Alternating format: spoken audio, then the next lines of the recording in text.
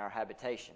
Last week we learned how to inhabit the habitation, how to make a habit out of the habitation. So in this psalm from Moses, we have learned how God is our refuge and our shelter and a very present help in time of trouble. So in this day and time, we need a shelter, we need refuge, and we need the Lord to be our refuge and not the world or the economy. And because those things are collapsing, they're corroding, they're corrupt, but the Lord is a strong tower and He is eternal and forever. So let's start in prayer and we'll get on into our study. Lord, we just thank you and praise you, Lord God, that you brought us together tonight, Lord. We just pray and ask in Jesus' name, Lord God, that your hand be upon this study. Lord, we just pray that your truth, Lord God, will be elaborated. Lord, we pray and ask in Jesus' name, Lord God, that your truth will be clear and made known. Lord, we just pray that we trust in you as our strong tower and as our refuge, Lord God. And Lord, we just ask and pray in Jesus' name that you just bind any hindrance from the enemy. Lord, we just pray in Jesus' name that you fight for us, that you be our defense and our shield.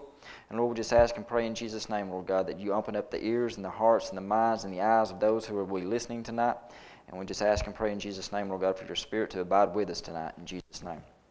Psalms 91, starting in verse 1.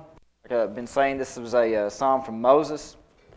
Most of the psalms are from David, but this was a psalm of Moses, a song that he sung to the children of Israel when they were probably either going through the wilderness or after they had gotten to the end of the wilderness.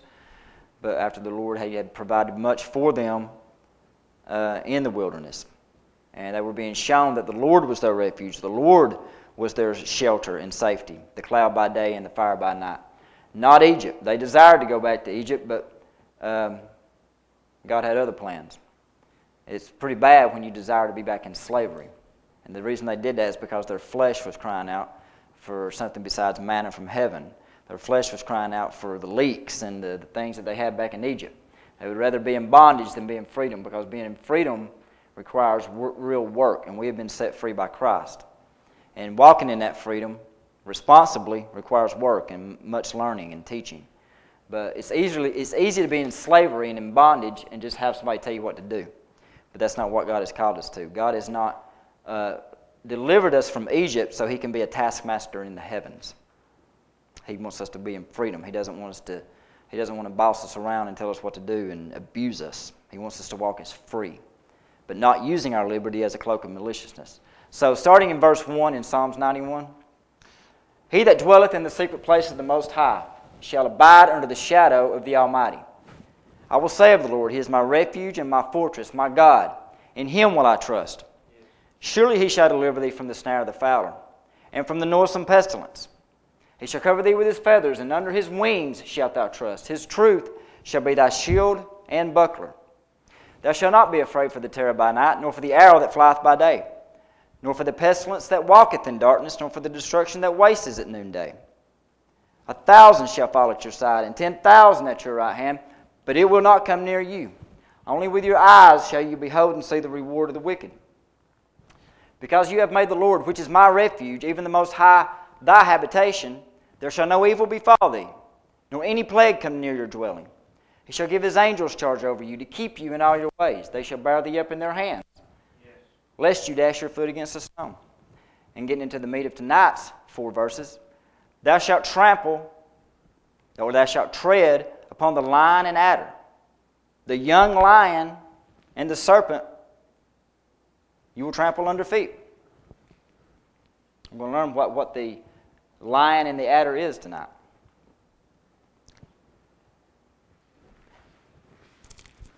Because He hath set His love upon me, therefore will I deliver him. I will set him on high because he hath known my name.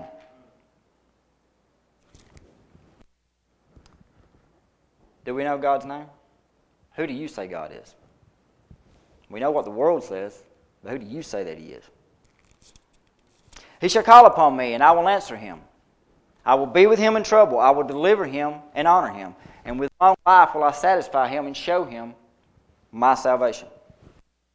So, getting into tonight's 4 verses, concluding this study. Trampled under feet. We're going to learn a little bit about spiritual warfare. And in learning about spiritual warfare, this is going to kind of lead us into what we're going to be getting into here in the next month or two. Because I'm wanting to do a very thorough and elongated study into spiritual warfare, about defending the faith and contending for the faith that was once delivered to the saints, fighting for the common salvation. There's lots of salvations out there. There's lots of truths out there, but there's only one real truth. There's lots of things parading themselves as the truth. There's lots of things out there parading themselves as salvation, saying that they will save people, they will deliver people, but there's only one true salvation. Only one. What makes your salvation different than theirs? And what makes yours real and theirs exposed as false? You're going to have to prove that to the world. You're going to have to be able to show the world why you believe what you believe and why you've dedicated your life to it. And we're going to have to be equipped to do that in the last days. And so we're going to be learning about that here in the next 2 months. Yeah. 2 weeks on Facebook. Because we have been called to contend, which means to earnestly. Earnestly contend means earnestly fight for the faith, which means fight for the truth. So getting into verse 13. Thou shalt tread upon the lion and adder. The young lion and the dragon shalt thou trample under feet. What does it mean to tread on something? That's what they call tires. You know, the outward rim of the tires is tread. It means to stomp. It means to trample on. The lion and the adder, the young lion and the dragon, are all representative of Satan. So if you would, please turn to Luke 10:17.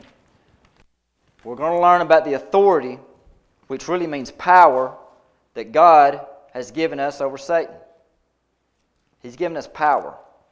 And He expects us to execute that power. He expects us to use that power, not just sit on it. Luke 10:17. Luke 10, verse 17.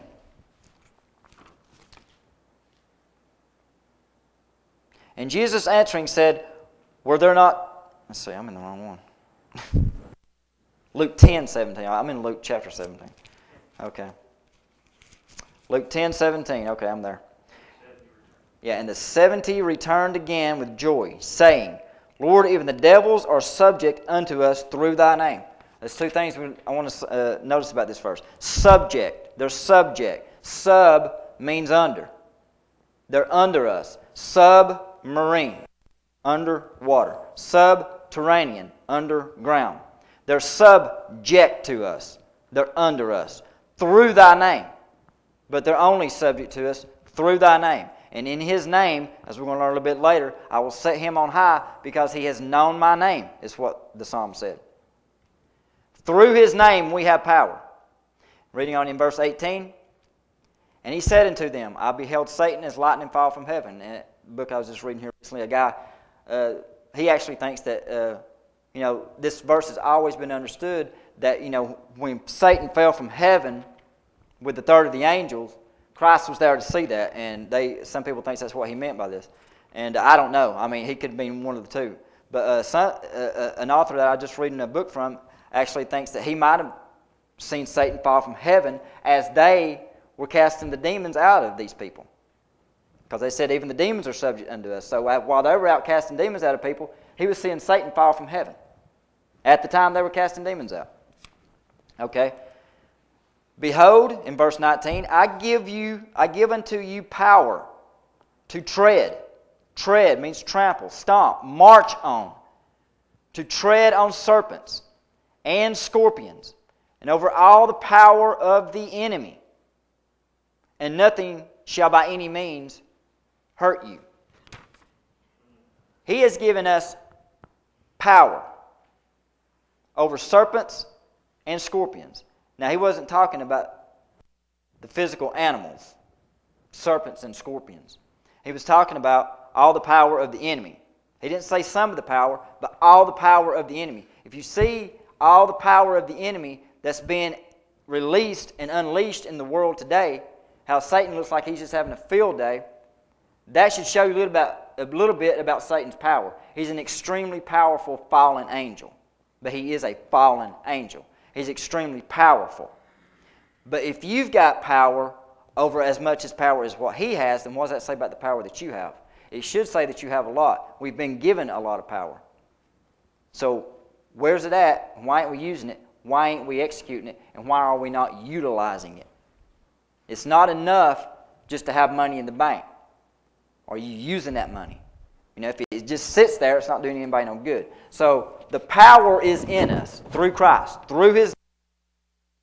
We must execute it. We must utilize it. We must use it. Okay. Let's look at the word jurisdiction. I'm sure you've heard this word before, jurisdiction. Cody used to be a cop. Yeah. Tell us something about jurisdiction, Cody.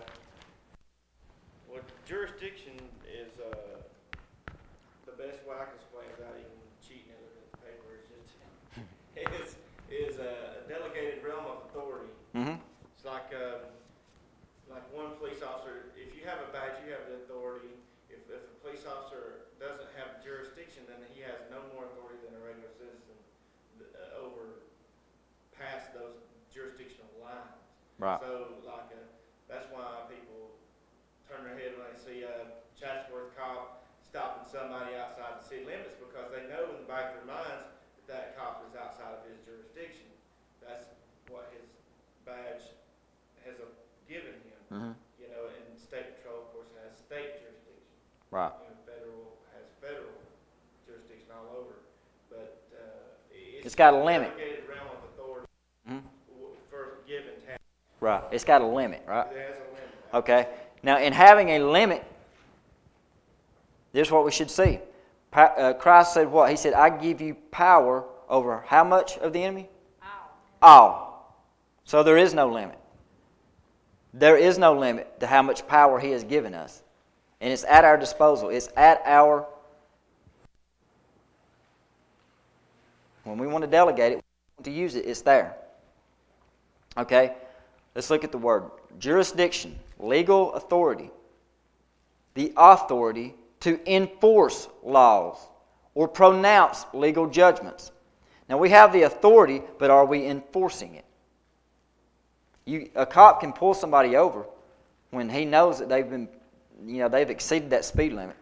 He can choose to write a ticket or not. He can choose to enforce the law or to have mercy.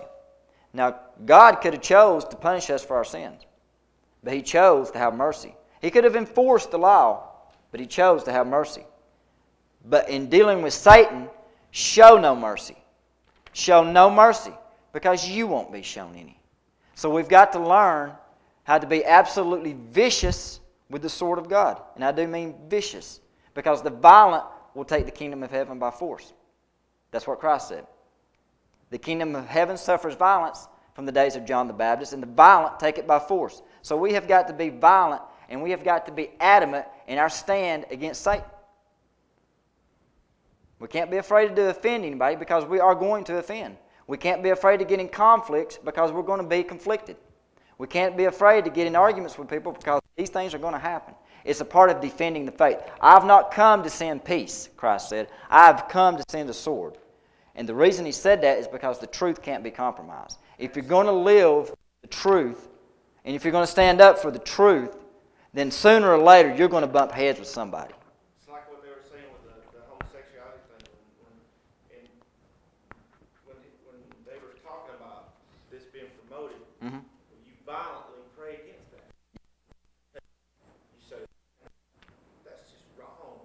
So you take that desire of the word inside of you just burning to reach out against that. Speak the word over whoever's doing that. Right. Enforce. Force, violence, that's what we're talking. It's not talking about going down there and burning the abortion clinic No, down. we can't do that. You Right. can't do that. We can't use a sword and whack their head off. That's where they miss the mark. What you do, though, is you have the spiritual authority to lay hold of that. The word is the sword. Yes. That's exactly what I'm talking about. Yes, the Word of God does not. The Word of God does not give us the authority or the permission to advance the gospel through physical force. No. The weapons of our warfare are not carnal. Now, that doesn't mean that a man can't be a Christian and be in the military. That's a very godly thing, to be in the military and to fight for your country, fight for the peace and the well-being of your country. That's a very godly thing. Because God has instituted, talking in Romans 13, the powers that be are of God and are ordained of God. And we should fear because they do not bear the sword in vain. So police officers and military, God has established that, Yes, order. Because if there was not any of those things, then we would live in an extremely chaotic world. And we already live in a chaotic world to begin with. So imagine if nobody was given any authority from God. Okay, but you've been given authority.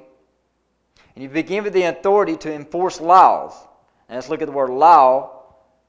What kind of laws have we been given the authority to enforce? What kind of laws have we been given the authority to enforce? There are laws that work in the universe. Laws of science. What goes up must come down, says gravity. There's also other laws of science.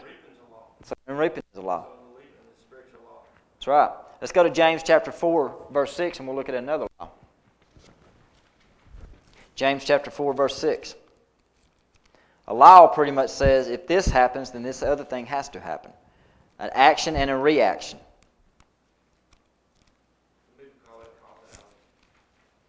Causality. James chapter 4, verse 6.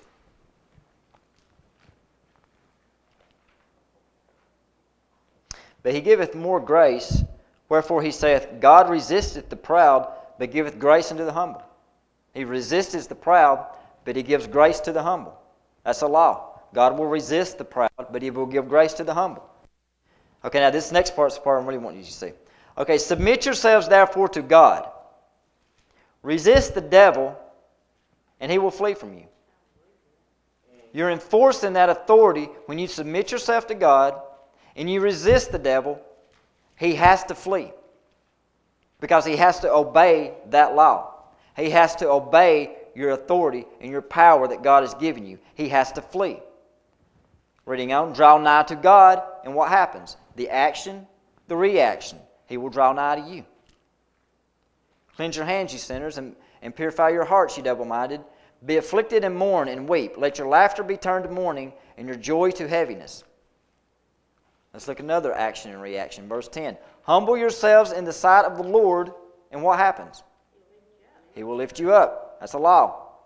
If you humble yourself, God will lift you up. He's bound to His word. So in jurisdiction, what we're seeing is we've been given authority over a certain area. We've been given authority over the power of the enemy, that we will trample him under feet. And we can attain this, and we can achieve this in our lives. But we have to do it God's way. We have to do it the order of God. You've been given a badge, the blood of Christ, the seal of the Spirit. Once Satan sees that, he has to obey it. Pronounce. Okay, authority speaks of power. To enforce the laws is to put those laws into motion, to get the ball rolling. The authority comes first. You've already been given the authority. Now it's time to enforce it. Pronounce legal judgments. We're here to pronounce legal judgments. Range of legal authority. And what is our range of legal authority? The area over which legal authority extends. What is the area, geographically speaking? The air. The prince of the power of the air.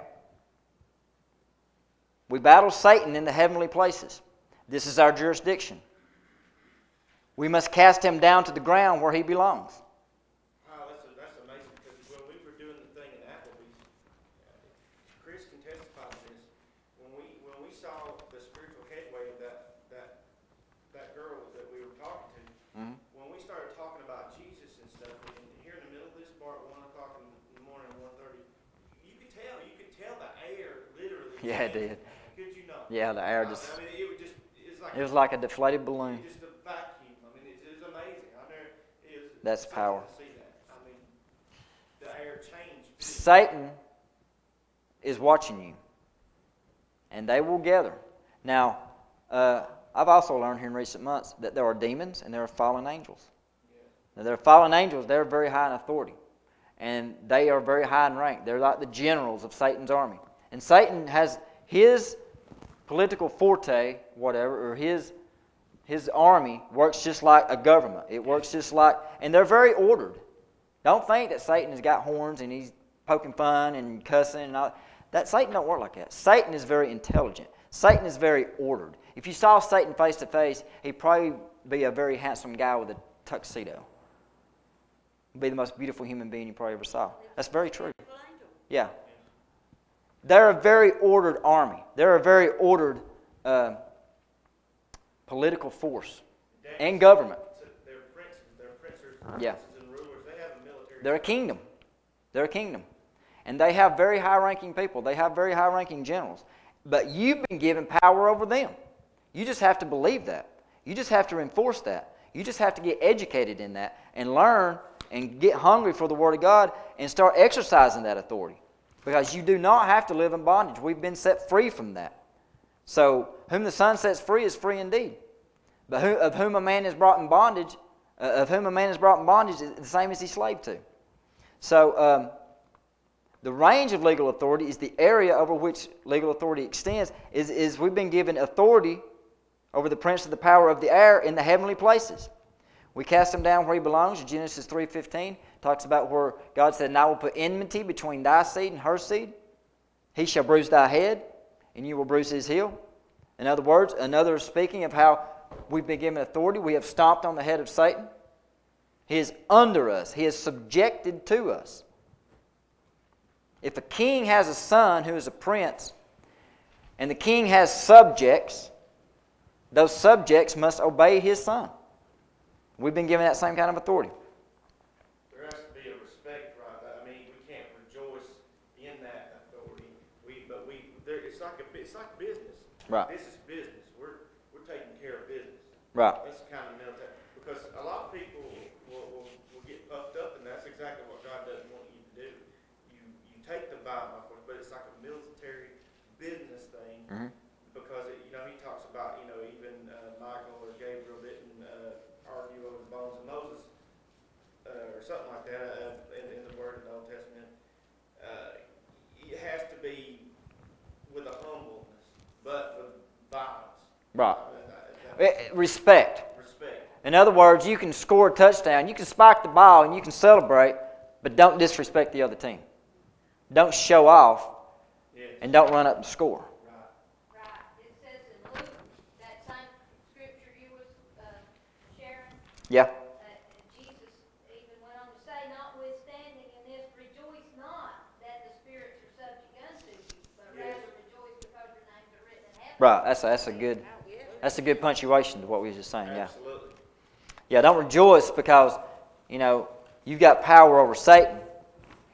Don't make fun of him. Don't tease him. Don't mock it. It's not a mocking thing. Yeah. Because I've heard preachers, and I've even heard Don't taunt him. Christians act that way, like taunting, and that is not. No. Because that would get your clock clean. You'll get a flag on the play, unsportsmanlike conduct. Yes. You will. You will. We're here to be professional about what we do. Yes. Okay, 2 Corinthians 10, verses 4 and 5. 2 Corinthians 10, verses 4 and 5. And I feel the Holy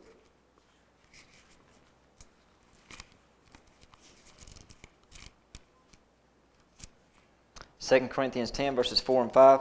For the weapons of our warfare are not carnal, but mighty through God. Through God. They're mighty through God. To the pulling down of strongholds. Casting down what is up must come down. Satan dwells in pride. Satan is swelled with pride. What goes up must come down. Casting down imaginations and every high thing that exalts itself against the knowledge of God, taking things that are high and casting them down. Behold, we will see Satan fall like lightning from heaven. It happens that quick. That's how adamant our authority is in God. And bringing into captivity every thought to the obedience of Christ. What we're doing is we're taking ground. We have been given jurisdiction over an area. That area is the earth. We're going forth in the earth, but to gain ground in the earth, we must first get it in the heavenlies. Whatsoever you loose on earth will be loosed in heaven. Whatsoever you bind on earth will be bound in heaven. We're taking ground. War is about taking real estate. That's what war is about. War is about real estate. Absolutely. It's about going forward. It's about advancing, going forward. Joshua, Wherever your feet stand, wherever your feet trample on, that ground, that land is yours to take. So wherever we go, wherever our feet stand, wherever we plant our flag, that ground is ours. And we are looking to advance this gospel into the world, advance this Word of God into the world. In the book of Acts is the best example. Many times, several times in the book of Acts, it says, and the Word of God continued to grow and multiply. And the Word of God continued to grow and multiply. And sometimes it says that after there was great persecution against the church. No matter how much persecution Rome or the Jews brought against the church, the Word of God continued to grow and multiply. Maybe that's why it's not growing and multiplying like we would see it to do today, because there is no persecution. It's not stirring up any life inside of anybody. There's too much comfort. There's too much luxury, and you don't find too much comfort and luxury on a battlefield. The apostles were being persecuted to the max. They were being thrown to the lions. Their heads were being put on posts. They were being crucified. But yet, still, that was not enough to stop the Word of God from growing and multiplying. It went forward and forward and forward. Casualties left and right, but yet still there are some going forward and forward and forward. And that's what we have to come to. Oprah Winfrey says one thing, we say something else, the world's going to believe one of those two things. Who do you think the world's going to believe? The world's going to believe Oprah Winfrey right now. Because the world thinks the church is a joke. Because there's been scandal after scandal after scandal of televangelists. Christians do not stand up for their faith anymore. We don't contend for the faith like we're supposed to. Because we have been taught that, number one, discernment is unbiblical. If we discern and we see something wrong in the church, if we see something wrong in somebody's doctrine, we shouldn't offend them. We shouldn't stand up and for the truth. We should just all get along and be at peace, because Christ wants us to live in peace, does He not? He did not come to send peace. He came to send a sword. When He said, blessed are the peacemakers, He meant amongst the individuals. But when the truth is at stake, the truth cannot be compromised. Then there must be war. War is a necessary evil. War is W-A-R. We are right. God says, this is my word, and this is the truth. And Satan says, I don't care what the truth is. I will establish my own truth, and I will recreate man in my image. And I will make this my world. And I will bring mankind into subjection and bondage, and I will be the God of this world. Who is to stop Him and tell Him He can't do it? We're the only ones. Because the world's not going to do it. Hinduism isn't going to do it. Buddhism isn't going to do it. Islam isn't going to do it. Those are all false religions. They're posing themselves as something that is backed by a real deity, a real God, but they are not. We are the ones who have the real God. Why must we fear? But we are. We're scared to death. Why? Because Satan is battling the church with fear. He's bringing fear against us. And why is he bringing fear against us? Because he knows our potential. He knows the power. He knows more than we do about the authority and the jurisdiction, the legal authority and the laws that God has given us to enforce, the power to enforce upon Him. And He would have us to stay in ignorance. He would have us to stay in comfort. And He would have us stay in luxury. He would have us to sell our inheritance for a bowl of beans. Because if we notice, and if we realize and really think about who we really are, and we really see ourselves for who we really are, and we really have a revelation of who we really are, once we get a hold of that, and once we really see that, we're going to rise up and we're going to take Him down. And He don't want that. So He discourages us and He enslaves us through chains of comfort and luxury. That's why the prosperity message has been so prevalent in the church for the last 10 or 20 years. Because if you can get people comfortable, you can get them fat. And we learned a few weeks ago, if you have a fat frog, it can't jump. So the fatter and the lazier and the heavier our ears are and the duller our understanding is, the less we can do against Satan. The less powerful we are against Satan. But the Bible says, gird up the loins of your mind. And Dr. MacArthur, great teacher out in California, taught, gird up the loins of your mind means this. It means, in the old times, they wore robes. And in wearing those robes, they could walk around and talk and fellowship and go to market or whatever in those robes, no problem. But when it came time to run a race, when it came time to fight a war, they had to take up those robes and they had to tie them up close to them and tie all the loose ends up so they could run. You hear me? So what that means, and then their legs were free to run a race or fight a war. So what that means is tie up all the loose ends of your thinking. When it says gird up the loins of your mind, it means to tie up all the loose ends of your thinking. Get all the clutter and the junk out of your thinking. The mind is lazier than the body. Understand that. There's a lot of things that you know you need to do sometimes that really require no physical strength, but yet you still don't want to get up and do them because the mind doesn't want to have to engage and exercise and to fool with all these functions that it has to. The mind is lazier than the body. Remember that. So to be effective in warfare, first we must go through training. We got to get fit. We got to get in shape. It's preseason. It's training camp. We got a season ahead of us where we're going to vie for a crown. We're going to contend for a championship. But first we got to get trained. First we have to get trained physically and we have to get trained mentally. We have to get our mind where it needs to be, and then we have to get educated on how to fight the war and then to play the game. So that's where we're going. Not just this church, but the kingdom of heaven. And God knows those that are His, that will contend in this war. Okay, moving along.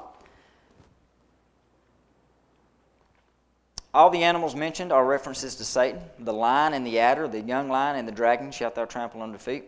These are references to Satan, every one. A lion, if you can trample a lion under feet, you've got some power. Lion, both Christ and Satan are referred to as lions in the Bible, Revelation 5:5. Who is worthy to loose the book and to open the seals thereof? The Lion of the tribe of Judah. That's the only time Christ is mentioned as the Lion of the tribe of Judah in the Bible, is there in Revelation 5:5. He is looked at as a lion. And then Satan is looked at as a lion, 1 Peter 5:8. Be sober, be vigilant, because your adversary the devil walks about as a roaring lion, seeking whom he may devour. He's just looking for somebody that's vulnerable.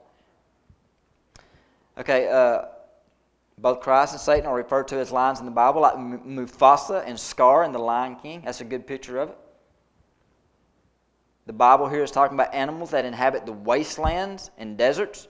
So you should stay out of the wastelands and the deserts.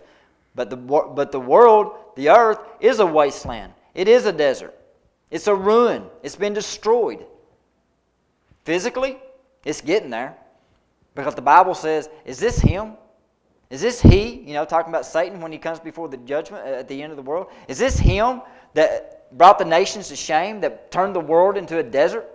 And if you look at it, if this world went on for another 100, 200 years, the way they're cutting trees down, the way we're polluting the environment, it might be a desert in another 100, 200 years. Nuclear weapons go off. Yeah.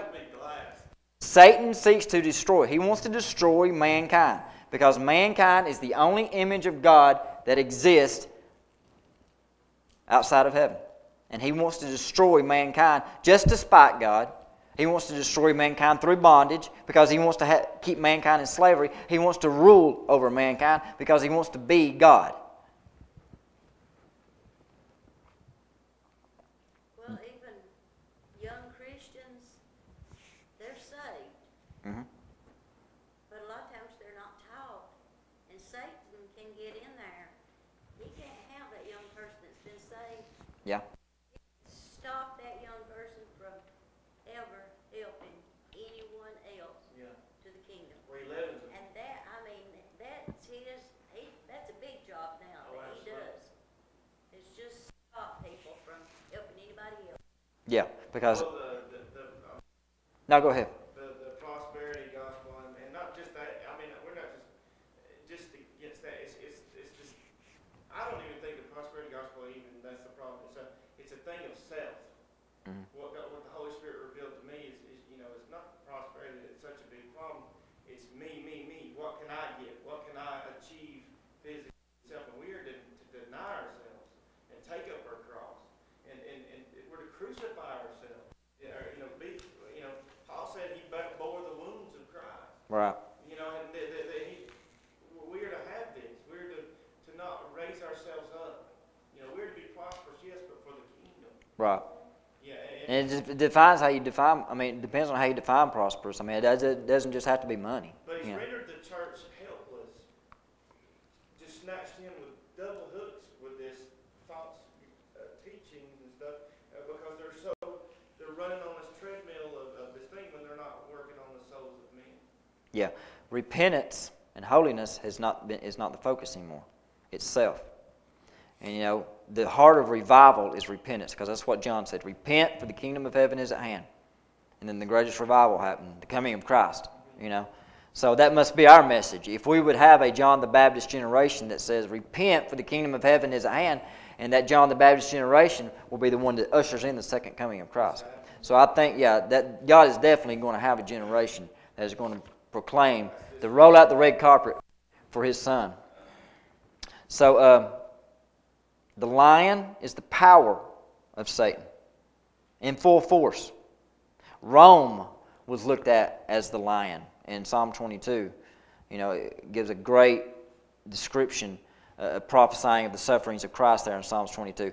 The lion is looked at as Rome. Speaks of evil power that has come to fruition, i.e. a destructive behavior. You know, destructive behavior starting in the mind.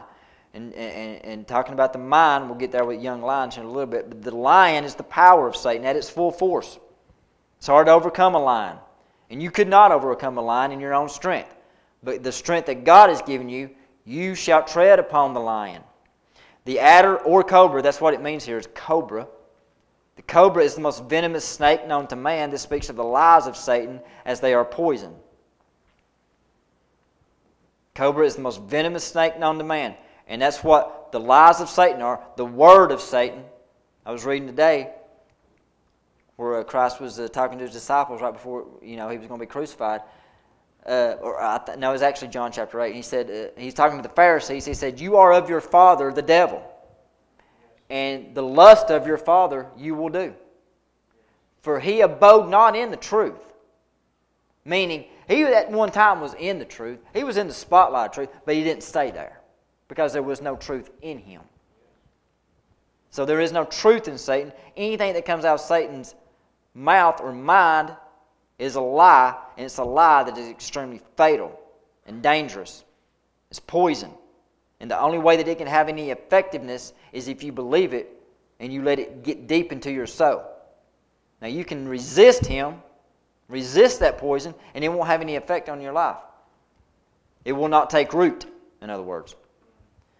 Okay, the young lions, a thought that is still growing and hungry for mental attention. There's thoughts in your mind that Satan puts there that wants your attention, that Satan wants you to give attention to, that wants to grow into confession, and confession into a habit, and a habit into a lifestyle, and a lifestyle into just a life and a destiny and an eternity.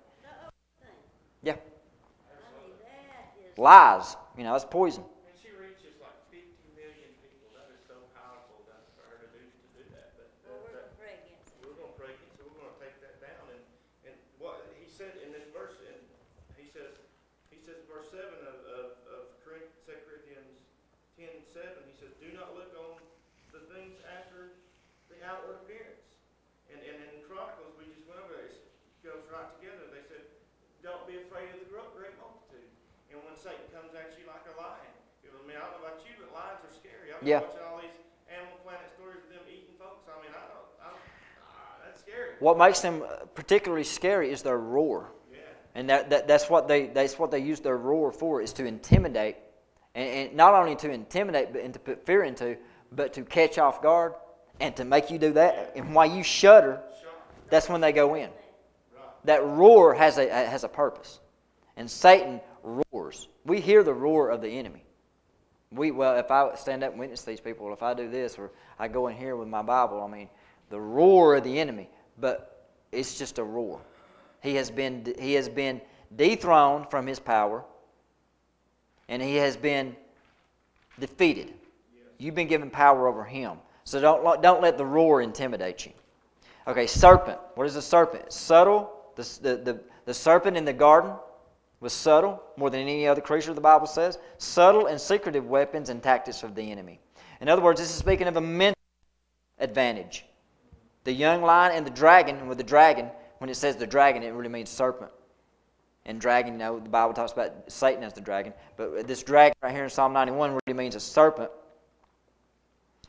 Subtle and secretive weapons and tactics of the enemy. God will give you the mental stamina. God will give you the mental ability and the intelligence through His Word. It's all in here to defeat the serpent and to be tricky. To be trickier than he is. To defeat him at his own game. The Bible says be as wise as serpents. Be as wise as them. Be wiser than them. Be wiser than serpents. Don't be just as wise as one, but be wiser than one, I think is what Christ was saying. Okay, let's look at the word trespass. To encroach on somebody. To intrude on somebody's privacy or time. Break moral or social law. To commit a sin or break a social law. Enter somebody else's land unlawfully. To go on somebody else's land or enter somebody else's property without permission. Trespassing. You're somewhere where you ain't supposed to be. Satan is in the church. He's trespassing. So we got to use our jurisdiction, our authority, and enforce it and get him out of the church because he's in the church. And this is where he seeks to be. Now I want you to understand something. There's two end zones in this fight, in this game. We're trying to get out there in the world to take this ball to the world and get it into the end zone of people's hearts because the God of this world has blinded the eyes of those that believe not, lest they should see the glorious gospel of Christ. In other words, meaning if they did see it like it should be seen and believe it, if they saw it, then they would believe it. But they can't see it because they're in darkness. We're seeking to take this light, this ball, and get it into people's hearts. Because once it's in people's hearts, it's like a seed in the ground. The rest will happen by itself. Once you plug the connection up, once you plug the plug-in up to the power outlet, the rest happens by itself. Once we get the Word into people's hearts, that's a score. Because then their lives will be changed forever. His Word will not come back void. Now that's where we're trying to get to. That's our end zone. Satan's end zone is right here. This is where he wants to get. He wants to get behind this pulpit, and he wants to speak lies into the ears and the heart of God's people. So he can infiltrate the church, change the truth into a lie, because that's what the book of Romans says, and then change the truth of God into a lie and worship the creature more than the Creator. And that's what's going on in a lot of churches. They're worshiping the creature more than the Creator. Men of God are being lifted up like they are God. And they've got all these followings as if they are God. So the church is worshiping and serving creatures more than the Creator. But this is Satan's end zone. He wants to get into the church. The church is being infiltrated right now by false doctrine, false teachers. And you see this all throughout the New Testament.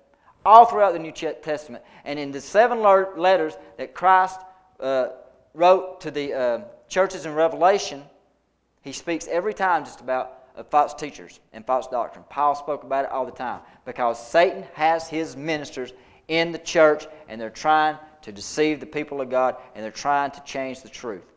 And it, yeah, and it's going on a lot more than what you might think. I think he takes you're talking about spiritual authority. He takes the saints' mouths and their authority, their spiritual authority, and uses it against them with doubt and unbelief, saying, having them confess, like in James, confess things that, the situation, the circumstances on the outward. Right. And looking, oh man, look at this multitude. Oh goodness, look at this scary thing, or this is just awful. And the influence that a lot of these great men of God have is going to be used because when the time comes to make a decision, are you going to follow this or are you going to follow that? Well, a lot of these big-time preachers that a lot of these people have so much faith in are going to dissuade the people to follow the lie. And it's coming. It's coming. Chris? Yeah. You're talking about the cobra? Yeah. Well, what's amazing is how science bears out the Bible. The cobra's poison Yeah. is a neurotoxin. It paralyzes the nervous system. Right. It causes you not to be able to breathe. And Yeah. the Spirit of God is ruach, means the spirit that's breath. Right. The Spirit of God, it causes us not to be able to breathe in the life of God. It Right. poisons people's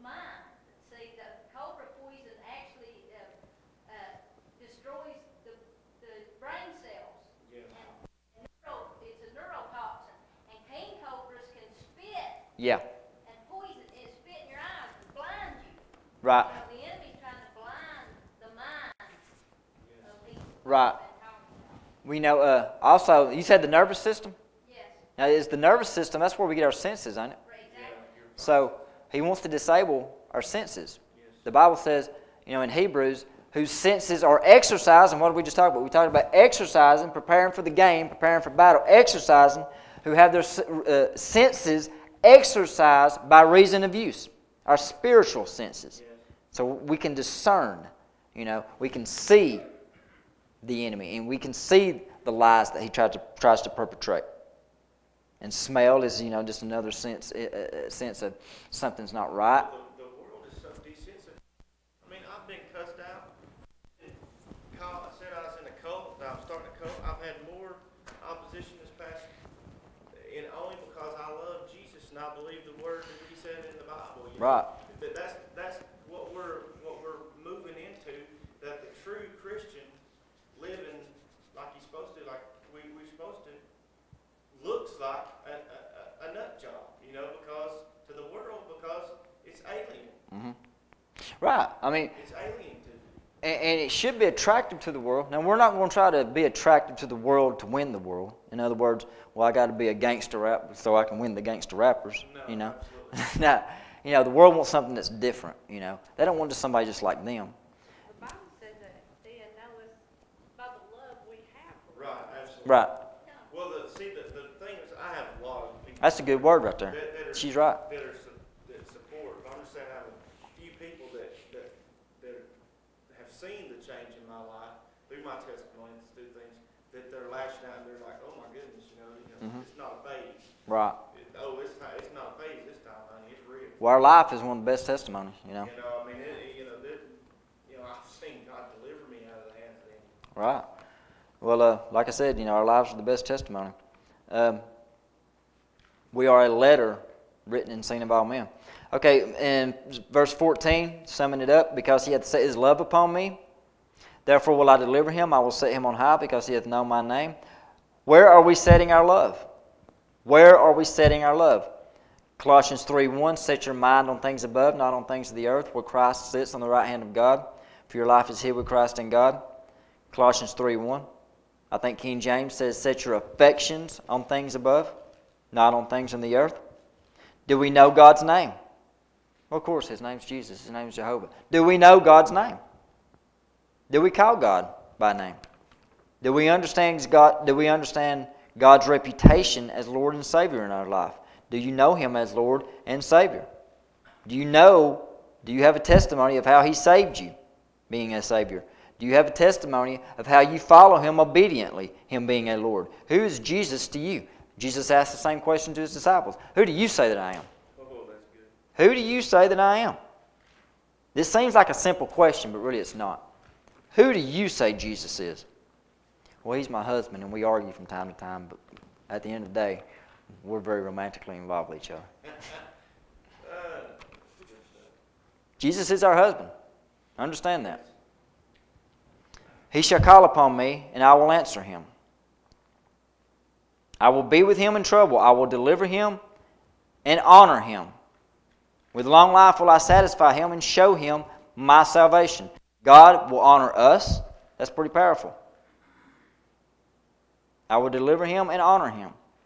Okay, with long life will I satisfy him and show him my salvation. Now let's go into Cody's word that he shared tonight. 2 Chronicles chapter 20 again.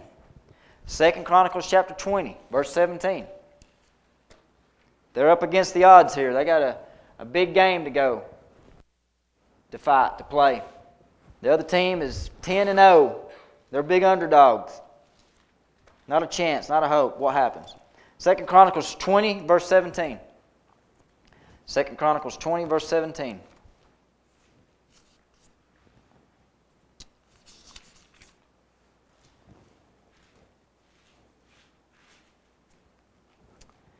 You shall not, okay, I'm reading now the Amplified. You shall not need to fight in this battle. Take your positions. Everybody there?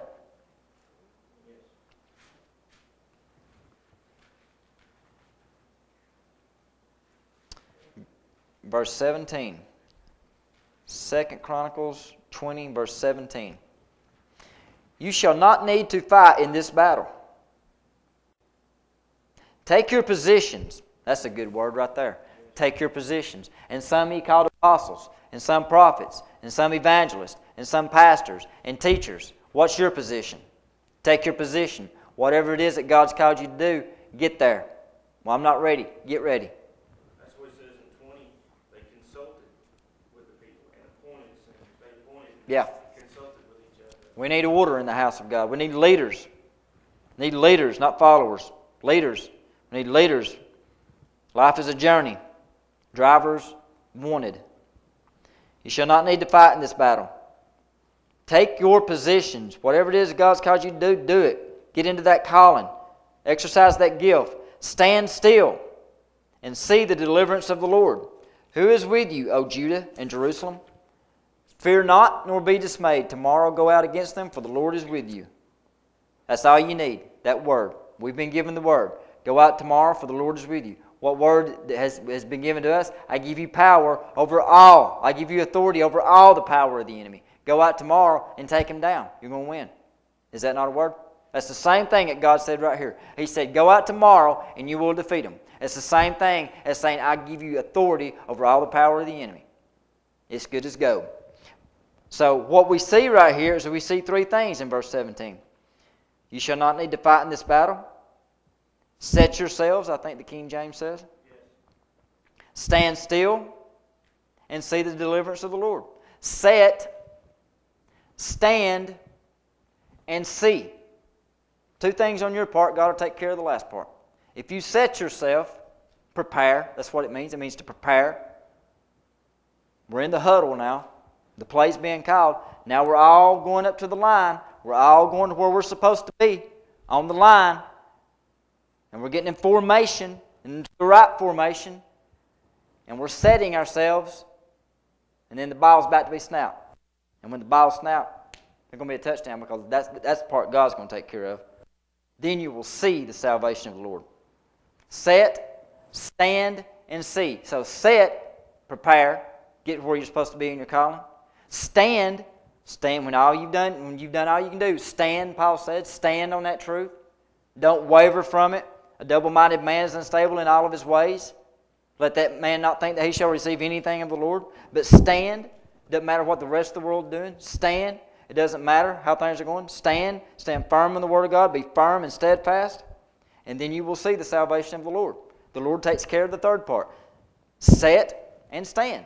Get where you're supposed to be and be very steadfast in it. And don't let circumstances dictate. So now let's go to Ezekiel chapter 33 real quick and we'll close up. Ezekiel 33. We're going to learn a little bit about the wastelands. And we're going to learn a little bit about the judgment of God. And I think this is to the church. Ezekiel 33. Ezekiel 33, verse 23.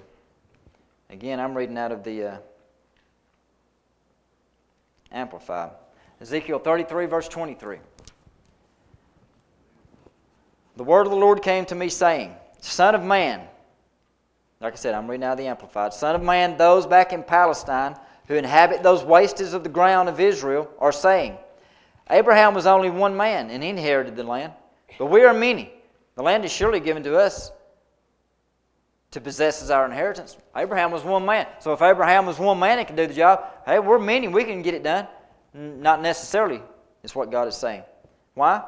Therefore say to them, Thus says the Lord, you eat meat with the blood, as an idolatrous rite, and lift up your eyes to your filthy idols and shed blood. Abraham didn't do that.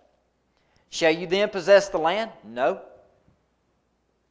Because you're in idolatry, which is spiritual adultery, and you're shedding blood. You ain't going to just possess the land because you have the might to do so. In other words, not by might nor by power, but by my Spirit, says the Lord. Verse 26, you stand upon your sword as your dependence.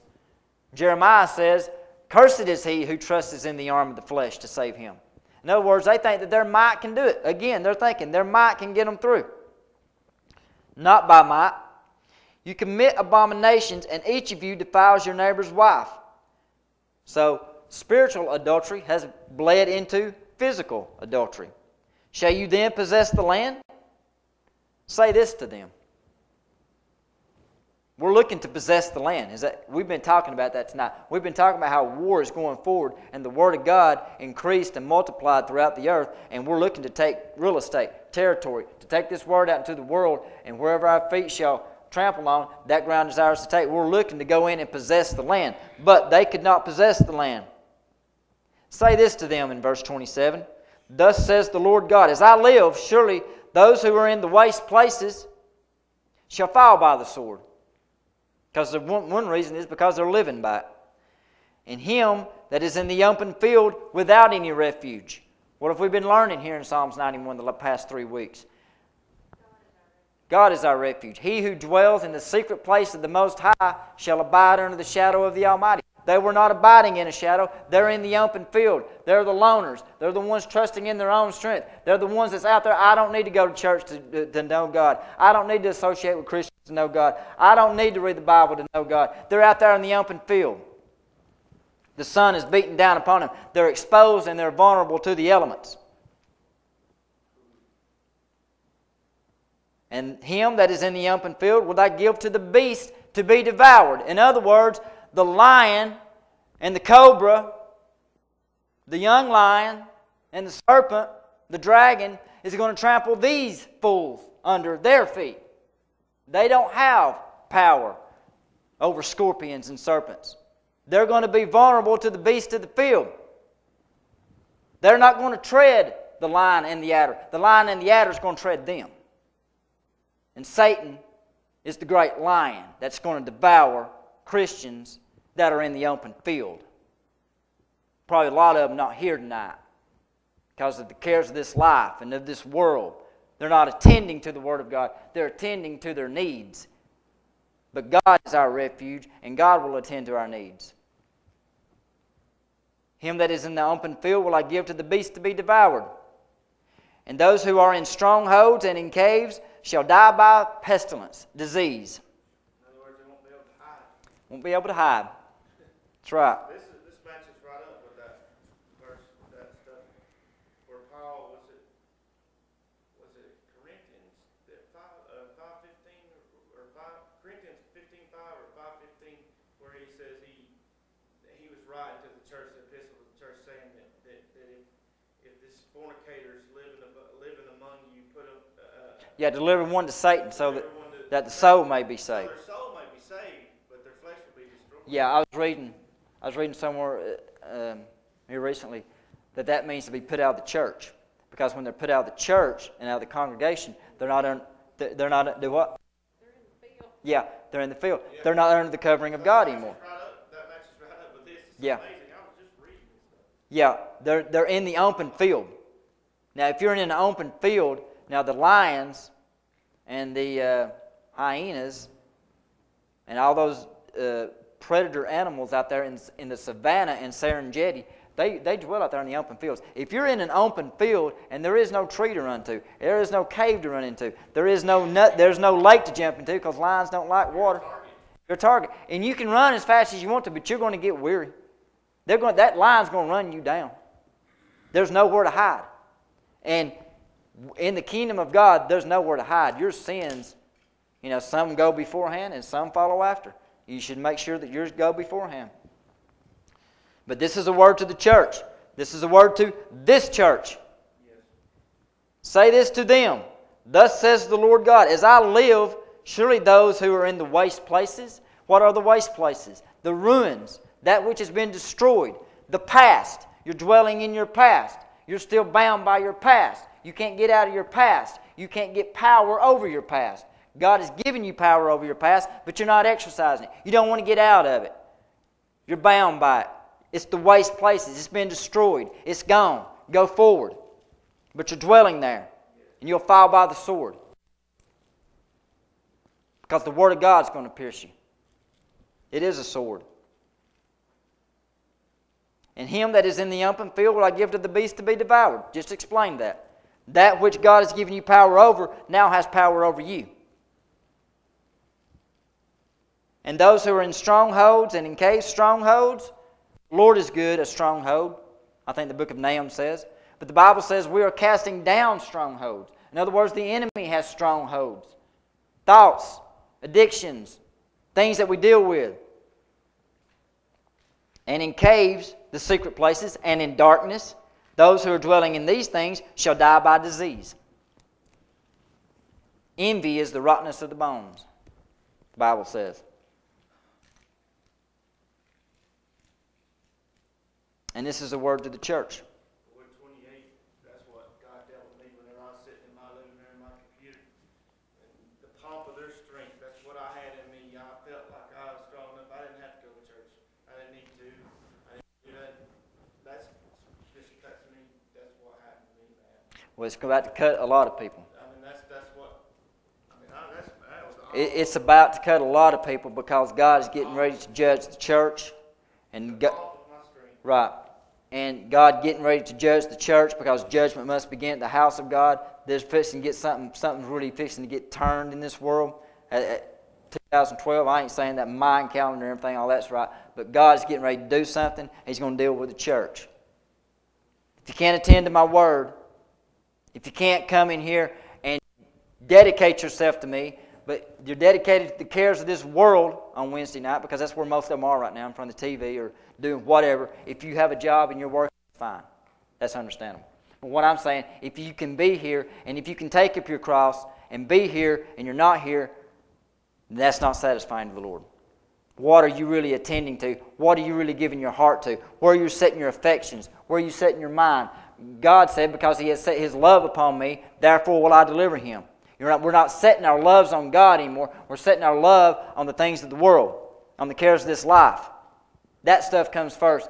God will come somewhere down the line when I have time for Him. One of these days, God's not going to have time for those people because time's going to be up. Eternity will begin. Verse 28, and I will make the land of Israel.